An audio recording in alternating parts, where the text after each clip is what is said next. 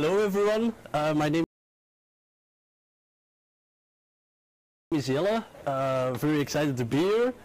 My talk is going to be about 6LoWPAN and picoTCP and how to support new link layer types. But first of all, I'm going to give a short introduction because and afterwards I'll give a really small demonstration. A bit louder. Yeah, okay. So what is picoTCP? First of all, picoTCP is an embedded TCP IP stack for the Internet of Things. It's mostly backed by AltranIntelligent Systems, those guys, and it's developed from scratch with an eye on the Internet of Things revolution. And the first commit was in January 2012, where the three key goals were to make a modular and a qualitative and a portable TCP IP stack.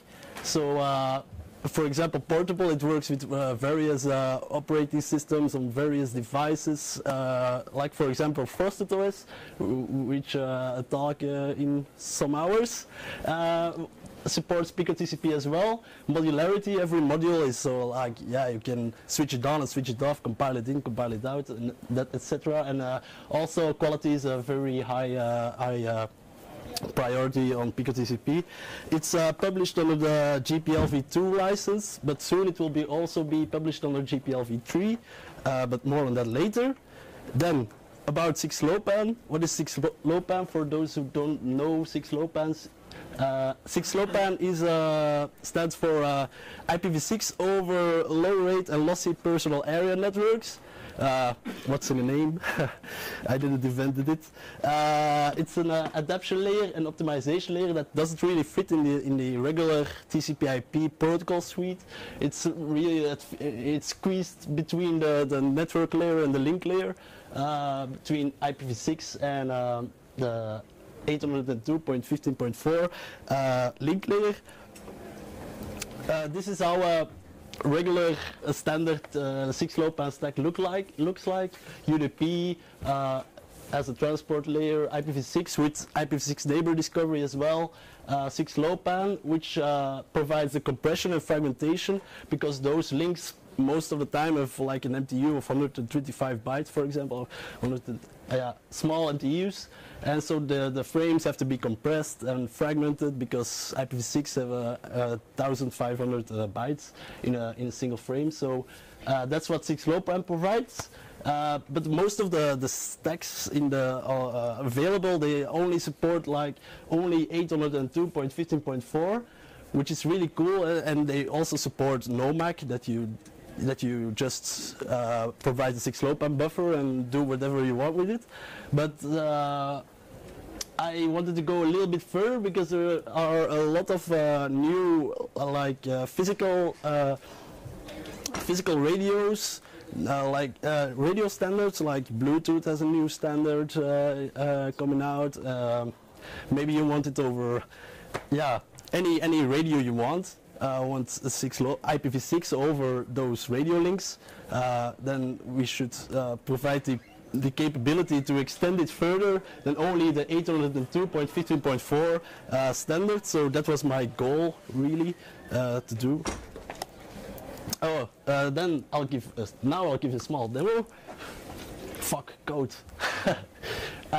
So unfortunately I couldn't finish a real fancy demo with meshing and everything, because I'm still working on the meshing part, which is a mesh under topology, so it meshes on at link layer level. But now I have a virtual demo. So we have a virtual radio network in picoTCP that can simulate radios, and just to give you a sense of the flexibility of 6LoWPAN and picoTCP, I just set some timer events that changes the MTU of the device for example to 127 to 80 bytes, and later on it changes to 200 bytes, so it's really flexible. And so the 6LoWPAN and picoTCP adapts to that. So I'll first start this. So this is the radio driver. Whoops. Ah, fuck. Wait, I'm gonna compile again. Because the radio driver sometimes is a little bit, yeah, it's not the best. But it works. Allez.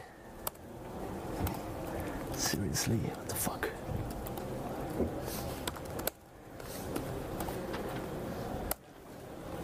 Come on.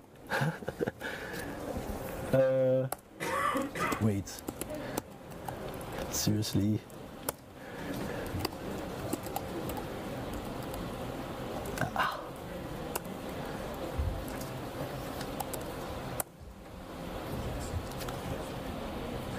Okay. This is embarrassing. Yeah, so the radio. Wait, maybe I'll.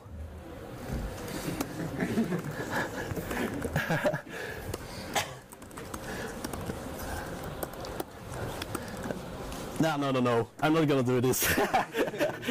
Okay, but I've added a PCAP driver that. Yeah, it captures the device's messages that it sends, and so we're now probably going to see, yeah, this one. So now, first of all, we have like an MTU of 125 bytes for IEEE 802.15.4. So the fragmentation and the compression layer adapts to that, but after a while the MTU is changed to 80 bytes. Where is it? Here. And then the adaption layer, yeah, it compresses it and fragments it further to 80 bytes, and then later at a later point the compression isn't needed anymore. So it just it has an MTU of 200 bytes, and it fits inside an entire packet, and it doesn't need to fragment it and compress it anymore. So that's just to give you an idea about yeah, the compression, the flexibility of 6LoWPAN. And so, how does 6LoWPAN and picoTCP look like? We have the IPv6 module, the 6LoWPAN module, which provides the compression and fragmentation, and then we have another module, 6LoWPAN link layer, and this allows to easily interchange the MAC layer, the link layer itself, to provide other support for other devices. By the way, the same application is running at the moment on these two devices. Just a blinky application that yeah. That's it. How does it work? So when IPv6 wants to send a frame, so we have the IPv6 module on top, then the 6LoWPAN module, and then the 6LoWPAN link layer module. So every module in picoTCP looks like this. Every protocol has its own two queues, like the ingoing queue and the outgoing queue. They can hold multiple frames at once. And then next to that we have the picoTCP stack itself, with the scheduler and everything, and yeah, functions. So if IPv6 wants to send a frame, it sends it to the stack, which enqueues it into the 6LoWPAN queue, outgoing queue. After which, at the moment, at some point, the scheduler calls process out of the 6LoWPAN and dequeues it, and then starts processing it. And what does it do? It first gets the link layer addresses from the neighbor discovery table. Yeah, from the IPv6 addresses, and then it immediately pushes the frame to the 6LoWPAN link layer to check if it fits inside a single MTU,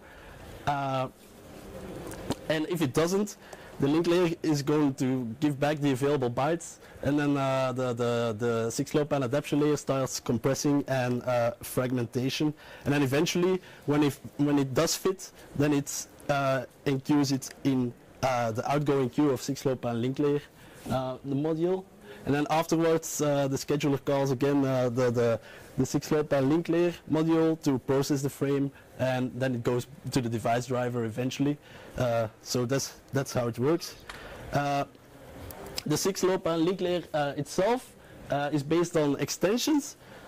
So we have several extensions that we can add and remove from the link layer. And so two are currently installed, like picoMesh, which is on which I'm working now, and 6LoWPAN link layer Mac, and they have to provide three functionalities. So estimation to see if they prepend their header for processing, if the available bytes is sufficient for the 6LoWPAN frame that has to fit in it. Process in is just when an incoming frame has to be handled, and process out for an outgoing frame. And so we define a 6LoWPAN link layer protocol structure to make it easily interchangeable for different protocols. And they have to adhere these they have to implement these functionalities. So process in, process out, and estimate I just explained. Estimate is double, sorry. And then address from network, because it has to translate IPv6 address to a link layer address. It has to get it from the neighbor discovery tables or something. It has to know the length of the address, the link layer address. It has to be able to compare the address, and also to derive an interface identifier, IPv6 interface identifier from the link layer address, which can be derived from the extended universal identifier 64-bit or from 16-bit short addresses. And we define pico link layer address for that, so that it's a generic version of link layer addresses. Then a pico device, a 6LoWPAN device, just has two functions. It has to implement send and poll, to transmit the frame on the wire, and poll to see if something has to be done, or an incoming frame there is an incoming frame or something. So if you want to implement 6LoWPAN for your radio, you have to write a device driver first of all. Define how you're going to use addresses like EUI 64 extended addresses or short addresses. Then write some helper functions. Register them in picoTCP with that device, on the initialization of that device, and then it just works with that implementation of the link layer protocol, and then you're done. So I have spent a while implementing 6LoWPAN, and I have some thoughts about well, it is actually good 6LoWPAN, because it's kind of weird if you think about it, that it says over IPv6 over low rate and lossy wireless networks, but if for low power it's kind of weird, because so the entire TCP/IP stack says okay, here's my framing, here's my formatting, IPv6 and etc. etc. And then 6LoWPAN says at once, like, fuck it, I don't care.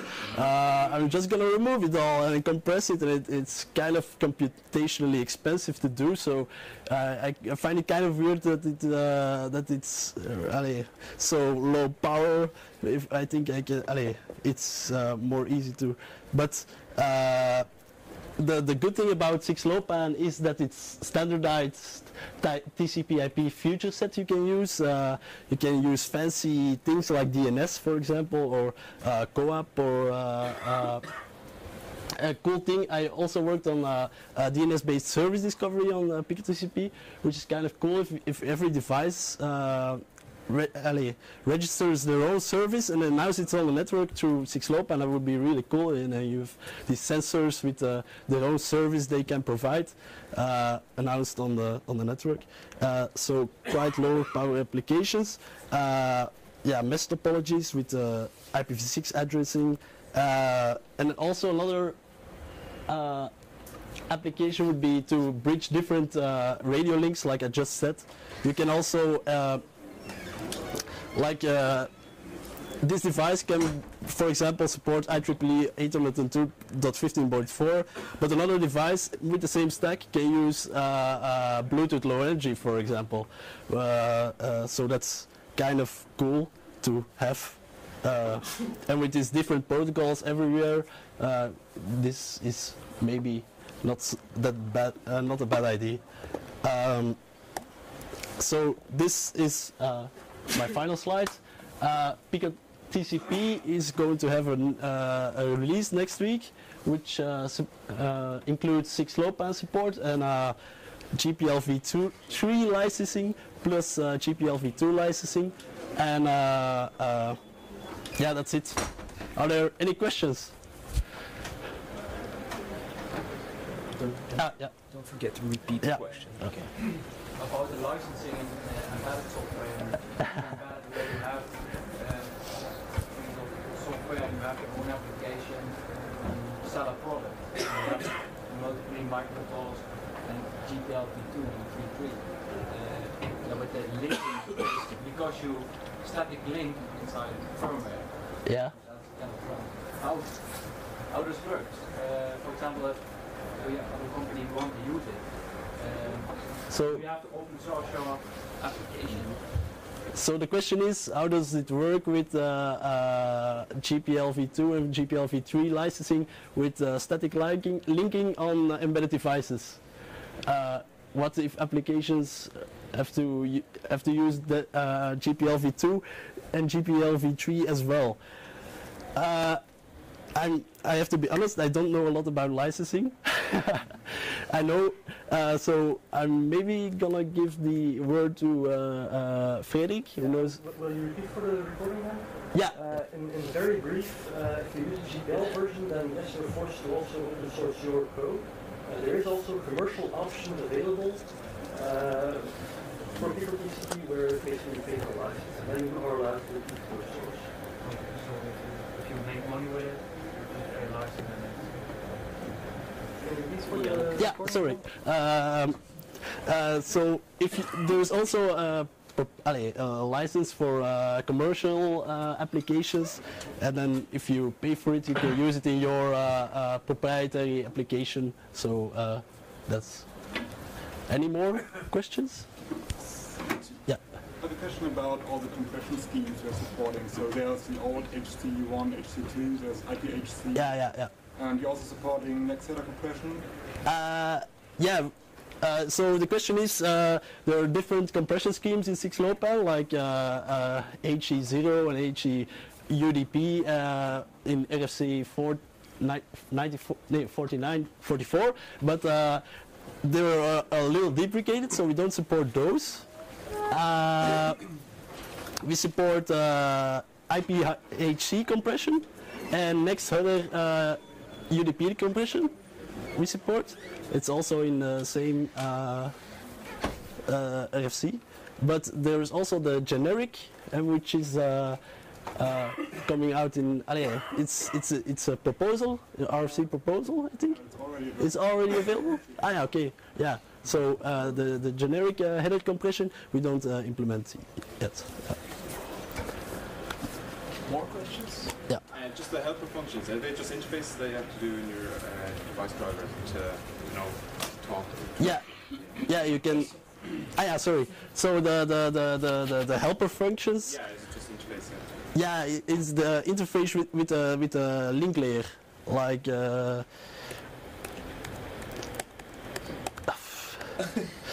Yeah, sorry. No, here. Yeah, it's the interface with the link layer protocol. So those you can register them with the initialization of the device. So you can assign a different link layer protocol to to a different device. So that makes it, yeah. Well, if your development is called picoTCP, do you actually do TCP? Yeah, we do TCP. Okay. Yeah, sorry. So the question was, we're called picoTCP. Do we actually do picoTCP? Do we do TCP? Yeah, we do TCP as well, but that's not really advised with 6LoWPAN because they're lossy networks. Their connection, it would be better to use a connectionless protocol like UDP. So a standard 6LoWPAN stack most often uses UDP for that. You know more or less what's the footprint in memory and in energy using TCP instead of using... I wouldn't know. TCP requires somewhat more. But now with UDP we have, I don't know, around 100k flash, but that's with debugging symbols in. So if we put TCP in, I wouldn't know exactly how much it would add to the stack. There have been talks about picoTCP in this dev room or in the embedded dev room previous years, which focus on the TCP part and on the memory footprint and size. So you could check those, and then you'll get a lot of figures, and I guess also on your website. Yeah. But they are non-related to the 6LoWPAN, which is indeed, presented here. Okay. Because we support other protocols. We don't. This is just the 6LoWPAN part of picoTCP. It's only a small part. We do much more than only 6LoWPAN. Any more questions? Okay, thanks a lot. Thank you.